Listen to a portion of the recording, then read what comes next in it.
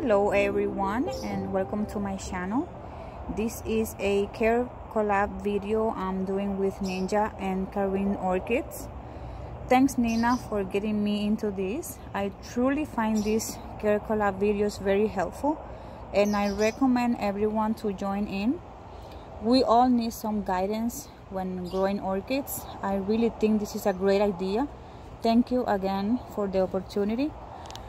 Welcome guys. If you're new, thanks for being here. Thank you for your time. I really appreciate it.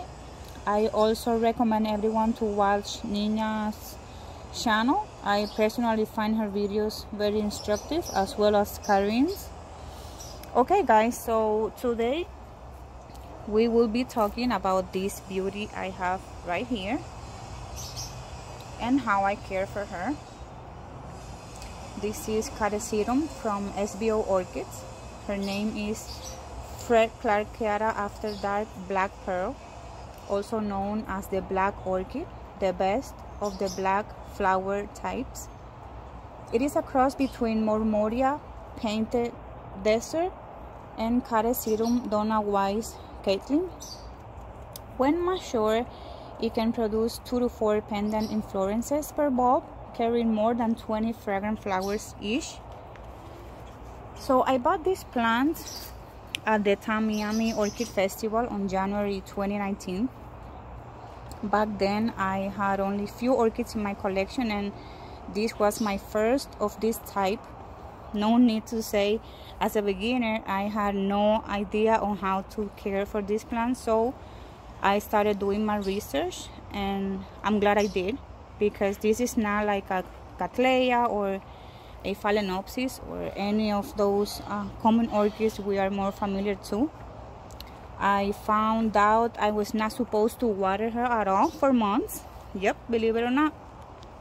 It happens that these Karins have a dormant period, and we will talk about that later in this video. Soon after I got her, she started producing a new growth, and that is when you repot these plants once every year. I had to cut off all the dead roots from its previous growth, of course using a sterilized pair of scissors. During dormancy, most of the old roots dies. That is why it is okay to cut them, because you're going to rely on the ones the new growth will pull out later. I used a plastic pot and added medium-sized bark mixed with sphagnum moss. I think I over-potted it, but like I said, I was a beginner and I didn't know what I was doing back then.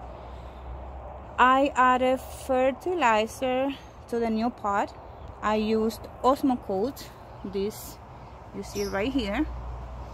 It is a slow release fertilizer that feeds the plant for up to 6 months, and left her under my terrace without water until the new roots were about 5 inches long.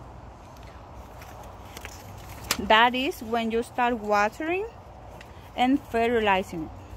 This is a heavy feeder plant in its growing season. It needs lots of light, fertilizer and water. During its growing season, I had her outside with my other plants even during the extremely hot summers here in South Florida. She was placed on the north side of what I call my orchid house.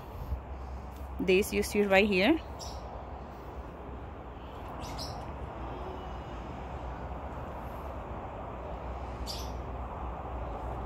There she got the light needed, mostly like on Cattleyas, of course avoiding direct sunlight. And I guess I did something good, because that new growth from January 2019 is this one. Let me take this out. See if I can take this out. Whoa. Okay. Is that you see right there? It is 7.5 inches tall with 1 inflorescence, carrying 14 waxy gorgeous flowers. This is her first time blooming for me. I think it bloomed before, I'm not sure. As you can see, flowers are almost black, very dark red when you put the plant in the light, and they have a sweet, spicy kind of fragrance. I really like the smell. Flowers are getting lighter in color after a month in full bloom, but they were a lot darker when first opened. I will add photos at the end of this video so you can see the color, how it was darker when it bloomed. Okay, like I mentioned before, these catasetum type orchids have a dormant period, which usually starts during late fall. You will notice because leaves start getting yellow and falling.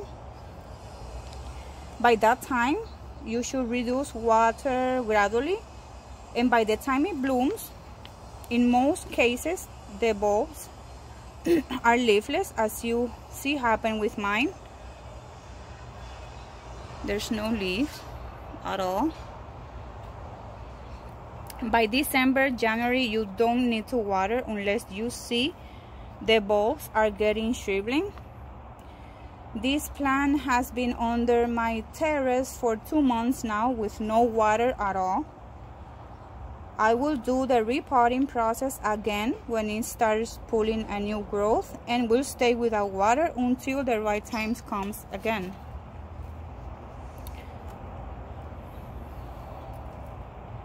See how beautiful? Okay guys, so this is it. This is how I take care of my beautiful black pearl. I hope you like this video. I really hope this is of some help. Just please keep in mind, every plant is different depending on your environment and climate. Not all orchids like or handle same care or have same special needs. If you have any suggestions, questions, please feel free to leave a comment below. We always have something new to learn regarding orchids, and we all love to share the love for these magnificent plants. Don't forget to subscribe if you like the video. Again, thank you for being here. Please check the description for more information. Bye bye and happy growing.